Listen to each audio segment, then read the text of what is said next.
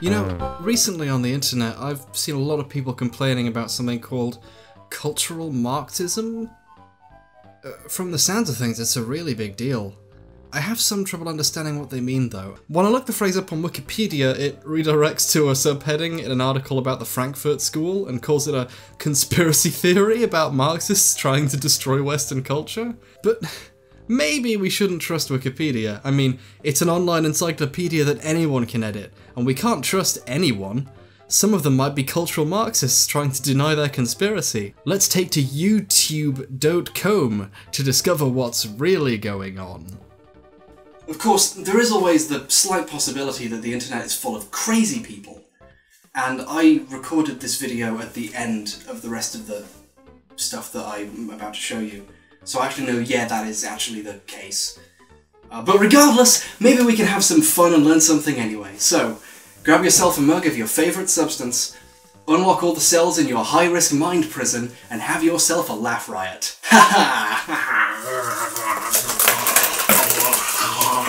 Okay, here's our first video, and that's a really unfortunate first frame. I better hit play before I prejudge him. What is a cultural Marxist?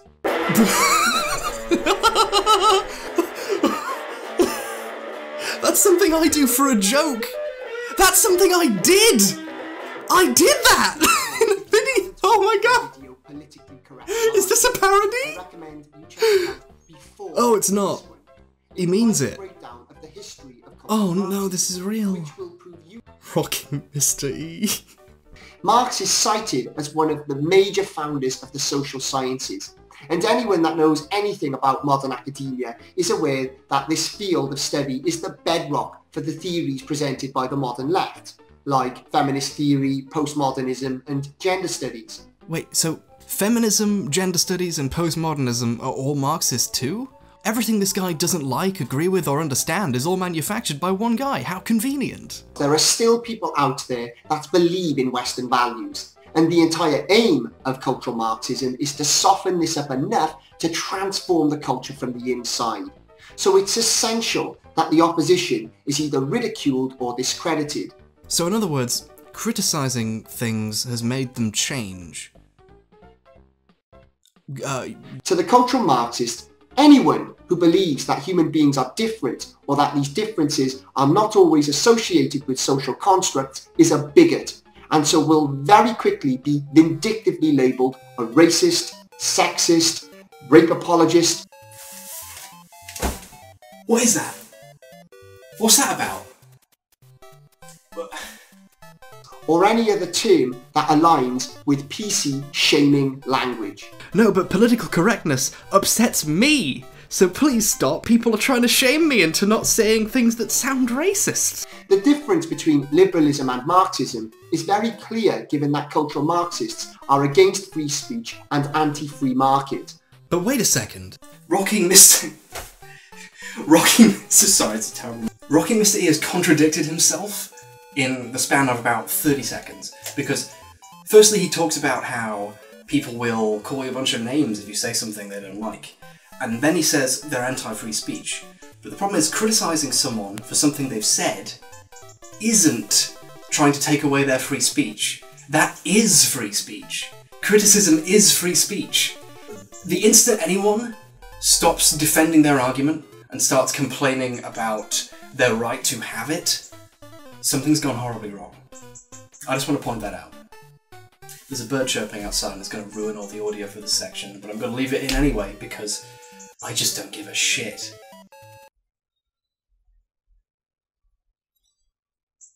Stop it! What's that? You're criticizing what I'm saying? Well, you must be trying to take away my freedom of speech. Yeah, that's what it is. Maybe I'm looking in the wrong place. Let's check out what this guy, who modestly calls himself the Golden One, has to say. I can't tell if half of these are parodies anymore. Is this all an elaborate joke at my expense?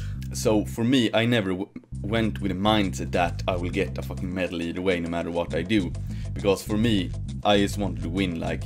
But a lot of other guys, the same betas who are now complaining about this and that, they were the ones who like oh, I did my best, I got a medal. And when you go with that mindset, with that cultural Marxist mindset that everyone is so fucking entitled, keep that word on your mind, true friends, entitled, that you're entitled to get exact fucking same thing as the winner, the guy who has trained his fucking ass off and, you know, competed the hardest, struggled the hardest, went the hardest. When you go with that mindset, and hey ho, both guys are in their 20s, going into the gym, both wanna have... He trails off into talking about a completely different topic here, but I'm pretty sure what he's talking about, at least in this part, is that cultural Marxists are the sort of people who take part in the same competitions as quote-unquote normal people, and then at the end demand the same prize as the people who win. Wow, these cultural Marxists sound like total dicks. That's not what Marxism is about. Marx wrote about only asking for a smaller, lesser prize made of silver or bronze, not the same as the winner. That's barbaric! The golden one looks like someone in control of himself. Although granted, he doesn't seem to know how to button a shirt and needs to hang a Swedish flag up to make sure he remembers what country he's in, but otherwise he seems pretty compos mentis. Isn't winning its own reward? Why is he so afraid of having his prizes devalued? The golden one protects his country by filming himself standing against scenic backgrounds, lifting weights set to power metal, and ranting about homosexual propaganda.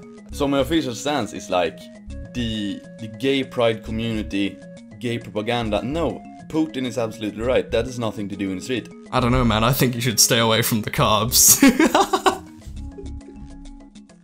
Okay, in my opinion, that's the funniest joke in this video. It's downhill from here. Ugh, why can't gay people just be normal? Why do they have to have pride in who they are? Being proud of yourself is disgusting, which is why I am. So are the cultural Marxists turning people gay with gay propaganda and gay pride?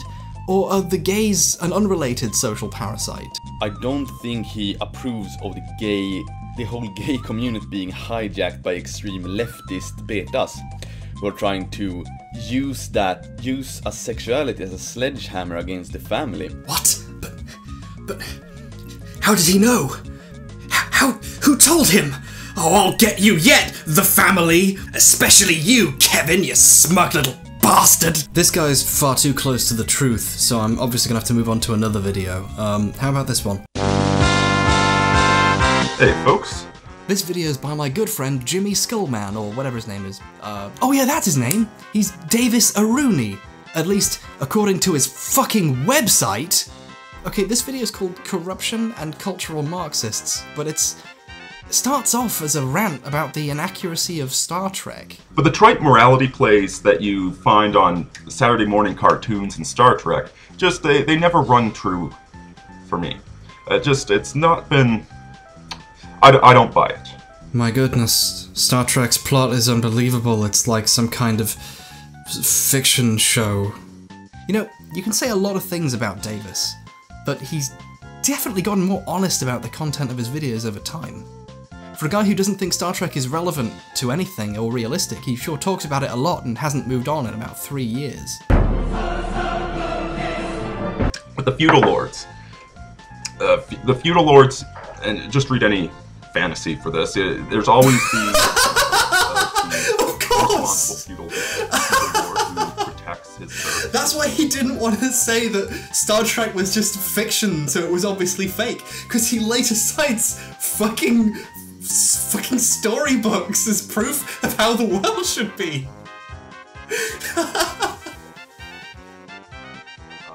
Carter was son were largely responsible people, for the most part, that took care of their society. I'm going to go back and watch the rest of that, I missed it. Is that a firing range target full of BB gun holes? But, my god, Davis, your aim is terrible! Rome back then, you had responsible citizens that were slave owners, but they treated their slaves fairly well for the most part. Quite frankly, life was difficult back then, so you gotta roll the dice. Allow me to begin my video about how I think society should be by defending slavery. That's certainly the most interesting justification of slavery I've ever seen, though I have no idea what it has to do with cultural Marxism, considering ancient Rome was around thousands of years before Marx was born. 3 minutes in, and all the guys talked about is how slavery can be great, guys, and Star Trek. This guy has his priorities straight. He talks briefly about how society was just fine in the 50s. Productive people were in control. Business owners, property holders, wealthy people that invested in their businesses were in control. And all the people without any control, the working schlubs, they were treated well. They didn't have a government watchdog with its nose up their ass constantly. Of course, the guy fucking forgot about that whole McCarthyism thing. No, society was fine and no one's life or career was ruined by government meddling back then. No, things fell apart when the welfare queens came along. You have those that do absolutely nothing all day. In fact, probably on aggregate, damage things at the end of each day and collect welfare. With the... My goodness! Not welfare! Quite frankly, we live in a dystopian novel. Just look around you. Davis would know because he wrote a dystopian novel. And by novel I mean Fallout fanfiction with the serial numbers filed off. No, seriously, he changed some names and sold this shit for money. So, the guy who makes videos about non-contributive societal parasites, major contribution to literature, is a book based on concepts he stole entirely from a pre-existing setting. Is Davis Arini a cultural Marxist, or a different parasite? He doesn't explain which. These people, these rich kids, are looking for something to do, so they all find a cause to fight for. A cause they largely manufacture themselves, but then start selling to people. Nobody knows there's a problem until they invent this cure for a nonsensical problem. Probably toss psychiatrists under there too. Also, psychiatrists are in on it too, apparently. Just add them to the list at this point. Everyone you don't like or agree with is probably in on a conspiracy to destroy the world. That's basically the tagline of the Dark Enlightenment. Marxism, which is allegedly supposed to be protecting the lower classes, the proletariat, you know, strength to the people. That's exactly what Marx wrote. That's exactly it, he remembered it word for word. I'm surprised because it's in one of his obscure novels, the one based on Skyrim. Simply look at feminism. Women are more miserable today than they were 50 years ago. That's because you weren't around then, but carry on. There's a study they've been doing for at least 50 years in the United States, every year checking the general happiness of people, the longevity. Name escapes me right now, but I'll link to it down below. And yes, women have been getting progressively less happy thanks to feminism. Davis apparently eventually remembered what he was talking about because he does link to a paper in the comments. Unfortunately, the paper doesn't actually exist. It links to a dead page. But if you Google search the article name, you do get to a paper, so I'm not going to fault him for this. Although I am, it's his fault. Of course, despite him using this study to hold feminism to task for the destruction of women's happiness, the study doesn't even mention feminism at all. Hit Control F and type the word of feminism in. Like, that's how easy it is to verify the validity of his comments. You don't even have to fucking read it. 50 years ago, they could choose whether or not they wanted to work or stay at home. Now they all have to work. Wait, so women have to work and have no choice anymore, but are also choosing to be welfare queens? Is Schrodinger's cat a welfare queen? They're like those immigrants who come into our country, take all of our jobs, but are also lazy and just claim benefits. You know, in the words of the greatest philosopher of all time, Friedrich Nietzsche, the best way to harm a cause is to defend it with faulty arguments. When you defend your ideas really badly, you make them look even stupider than they first appeared. Aruni makes fun of himself better than I could. He's beaten me at making him look bad. I might as well move on to another video. How about this strapping young Daniel Radcliffe impersonator? Fellow British youth, who is responsible for the ongoing attempt to eradicate the British culture and the British... British youth? I love the British youth. I used to be a British youth until Time moved in, coming over here giving me chronic skin problems. Send it back! I'm kidding, this isn't a real British youth.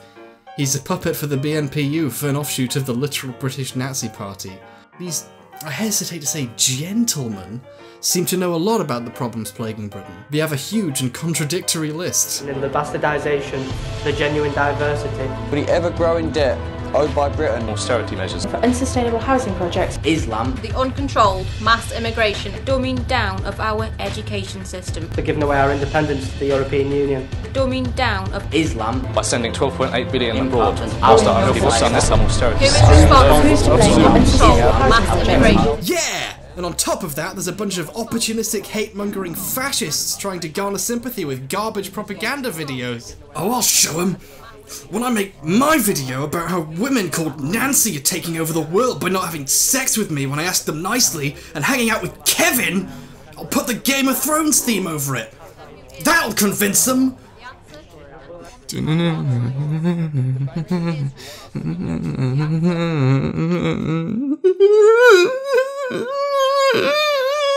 But among their enemies are, you guessed it, The cultural Marxists who infest our teaching establishment. So Marxism is coming to get us, along with capitalist consumerism, which is kind of a weirdly contradictory thing if you think about it. The capitalists that want to make us wage slaves as well as brainwashed consumers. The heartless Zionists.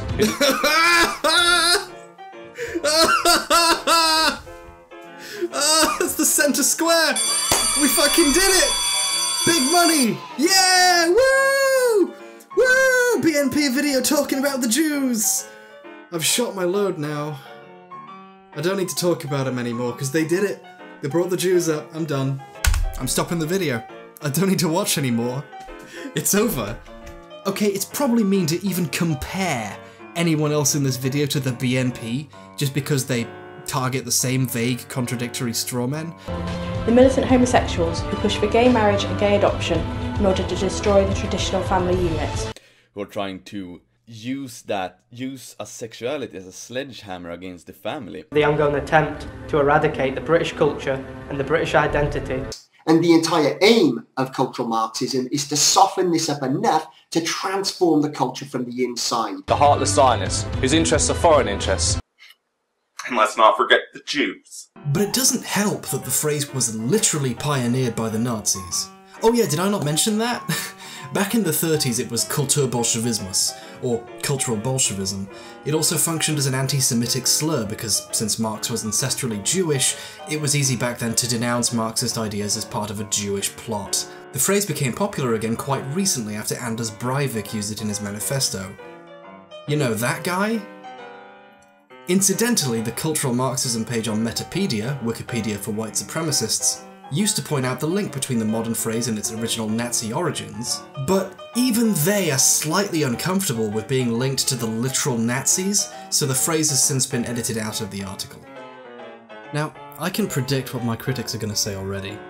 You didn't take these people seriously, you just laughed openly at their ideas and poked holes in their application of studies. I tend to only apply reason to people who are using it themselves. When someone makes a claim like this, But it was the Soviets that came out on top by convincing the Allies to go to war against the Nazis. you really have to wonder if they give a shit about any historical truth at all, considering that the English were at war with Germany years before Stalin even joined the Allies, and there's no evidence of the Soviets convincing the Allies to go to war. The Allies basically made their own mind up. There was this guy called Churchill who, made a speech about, was his mind being controlled by Stalin? Was Churchill a Manchurian candidate? Or is it Manchurian? I haven't actually seen that film. Pop culture, yeah. Wait, but is pop culture part of a Forget it, okay.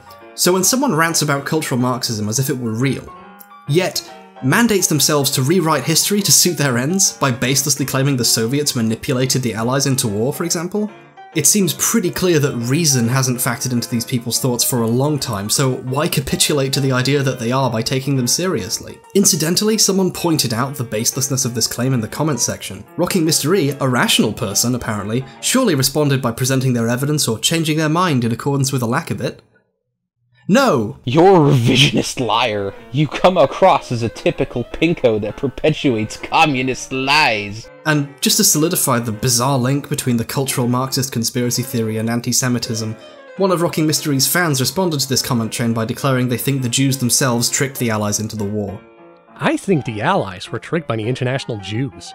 Clearly, Hitler was the lesser of two evils.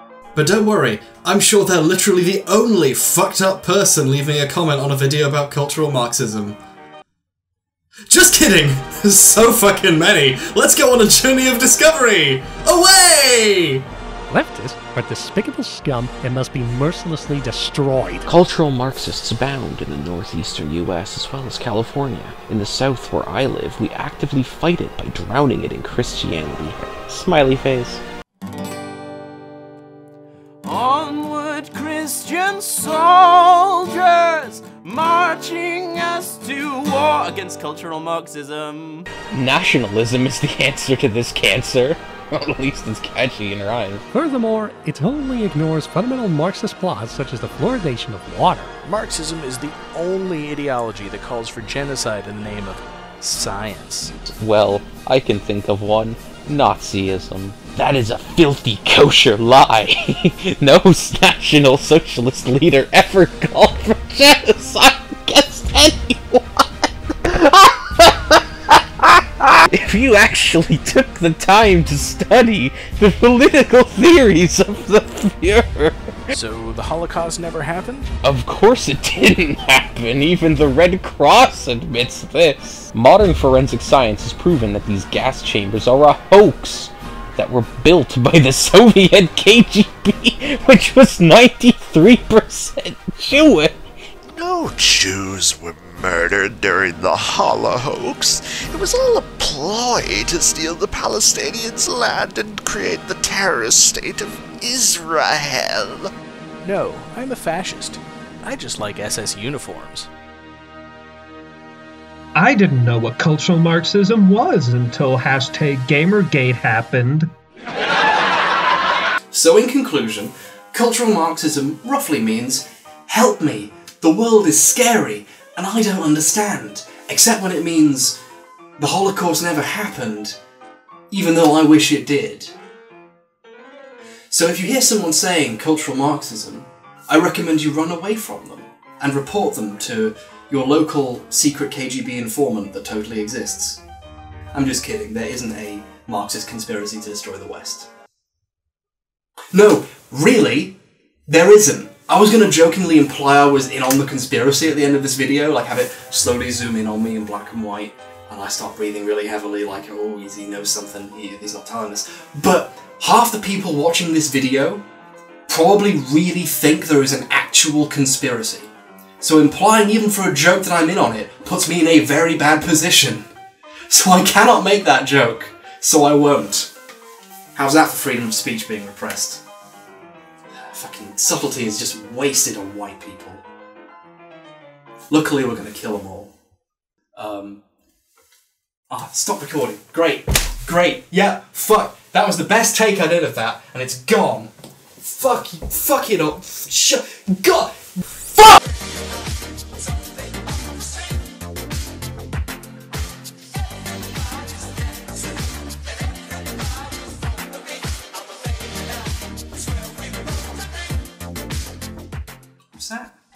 What's that? I'd like to say a very special thanks to Heshti, if that's how you pronounce your name, and also if you want me mentioning your name in a video where I basically draw the aggro of a lot of very weird people. Sorry for the association, but I have to say thank you very much. You've allowed me to add to my budget and do things such as throw popcorn all over myself, which I previously couldn't afford to do, and also shave and afford a nice moisturiser to shave with, because I swim every morning, and when you shave and you get chlorine in your face, it does very bad things to you. Go. I'm not going to push you off me, because that would be mean. I'm not going to pick you up, because then the camera would know how I pick cats up, and I probably do it wrong. I have never checked. So I'm going to make you jump off, so I don't embarrass myself. Which of course means if you decide to sit down again, that I can't stop you.